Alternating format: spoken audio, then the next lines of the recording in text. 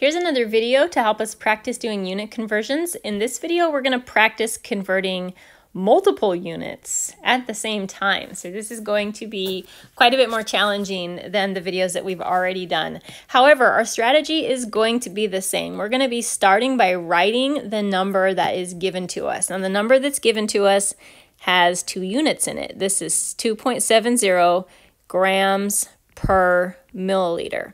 Now, in order to make this a little bit easier for us to work with, we're going to write this as a real looking fraction, grams per milliliter. Just like that.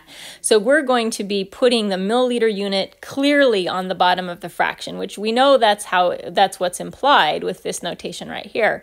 But we're going to be setting it up really clearly like that. Now for some students are pretty uncomfortable about having just a unit on the bottom of the fraction with no number. So if that's you, if you really feel like there needs to be a number there, you can put a 1 there because of course putting a 1 there doesn't do anything mathematically. So we need to, just like normal, we need to multiply by a conversion factor. And in this situation, we are trying to convert a couple of units in this problem. So we're needing to convert the gram unit into the kilogram unit. And let's just go ahead and start with that. So for now, we're going to be ignoring this milliliter situation. We're just going to be focusing on converting the grams. So we know that because we have gram unit up here, we want to, in our conversion factor, we want to put the unit of grams down on the bottom so that they will cancel out. And we want our desired unit up top. And our desired unit is the kilogram. Now, how do I know that I'm converting from grams into kilograms? There's 2 ways that I know this. First of all, the top of the fraction continues to be the top of the fraction. So whatever I have on the top fraction of my starting number and the top fraction of my final number, those are the 2 units that I'm trying to convert. The other way that I know is that this is a mass unit and this is also a mass unit. So I'm just converting from one mass unit to another. This is a metric to metric conversion. So we're going to take a look at our metric prefixes. Kilo is the prefix for 10 to the 3, so that means 1 kilo is 10 to the 3 grams. And this will cancel out our gram units and get into kilograms, which is exactly what we want. So that part of the conversion is done. Now let's focus on the milliliter part. So now we need another conversion factor. And this time we want to cancel out the units of milliliters. We want to cancel out the units of milliliters, which means we do not want to put the milliliter unit down here on the bottom because we want these 2 units to be on opposite sides of their fraction so that they can cancel each other out. If the milliliter unit is starting on the bottom, in our conversion factor, it needs to be up on top. So we don't want it down here. We want it up here. Again, so that these 2 units are on opposite sides of the fraction and then they can cancel out. Now we're trying to convert from milliliters into centiliters, and we've seen quite a few examples, so we already know that it's a faster process, requires less thinking on our part.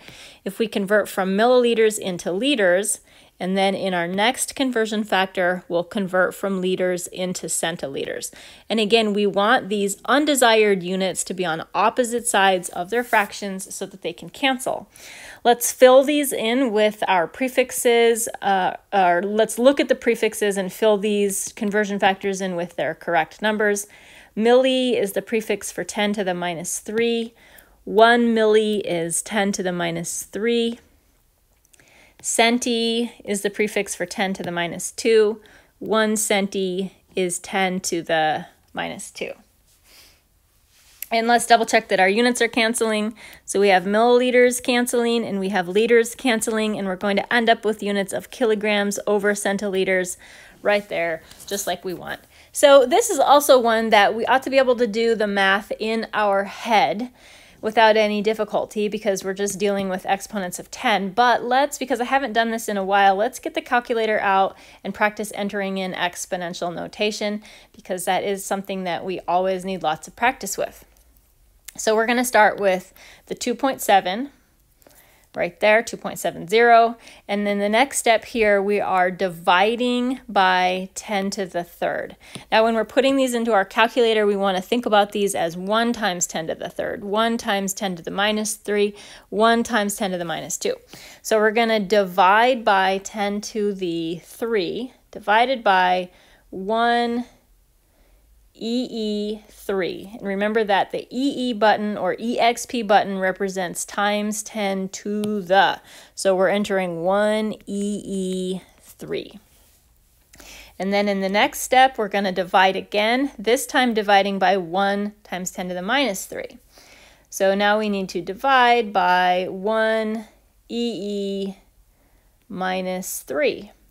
Now in our next step, we multiply by 10 to the minus 2.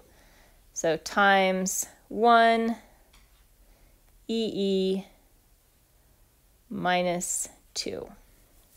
And we get 0.027. How many sig figs can we have in this answer? We have 1, 2, 3 sig figs in our starting number. We have infinite sig figs in all of our conversion factors because they're metric to metric. So the calculator is telling us that the answer is 0.027, but that is only 2 sig figs. In order to give this a third sig fig, we just have to put a 0 on the end. And our units of this are kilograms per centiliter. Let's check out the next one. The next one, pretty similar. We're starting with 2.70 grams per milliliter. So we have 2 units that we want to cancel out. We'll go ahead and put a 1 here just in case anybody's uncomfortable. And let's go ahead and start with our gram unit. So we're trying to get rid of the gram unit so that we want that on opposite sides of our conversion factor.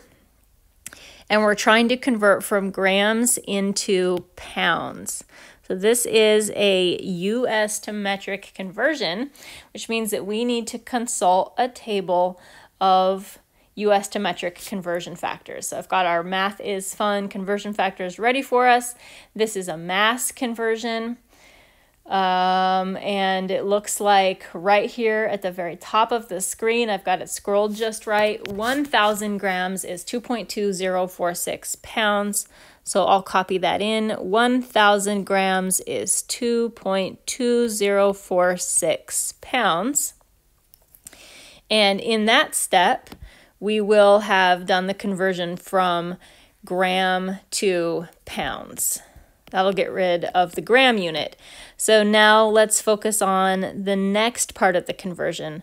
We have milliliters that we're trying to get rid of. So since this unit is down on the bottom of our original number, we want it up top in our conversion. We want it up here. And we're trying to go from milliliters into gallons. So we want gallons down here. This is a volume conversion. So let's find our volumes on this table, and we're looking for milliliters and gallons.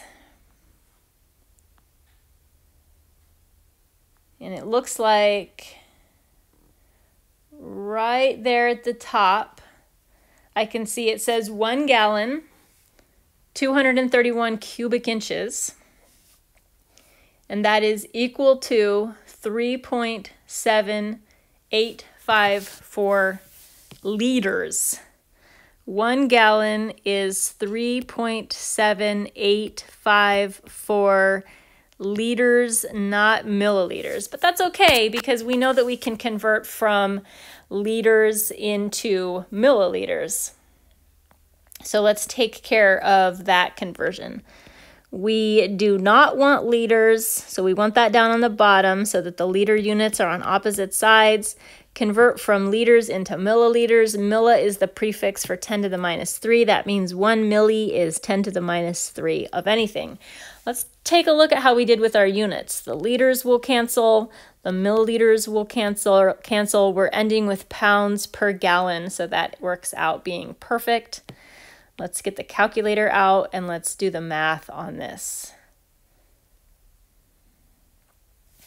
So we're starting with 2.7, and then in our next step, we are multiplying by 2.20416 and dividing by 1,000. In our next step, we're multiplying by 3.7854. And then in our last step, we are dividing by 1 times 10 to the minus 3.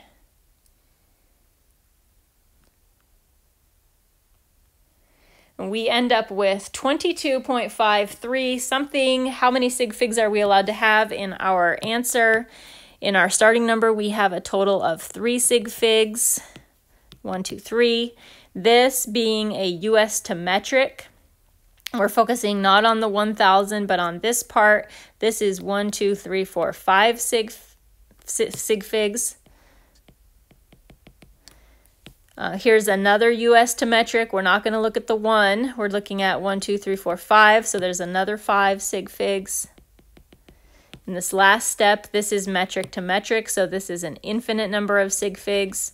So our smallest number of sig figs is 3. That means that's how many sig figs we can have in our answer. So our answer will be 22.5. The units are pounds per gallon.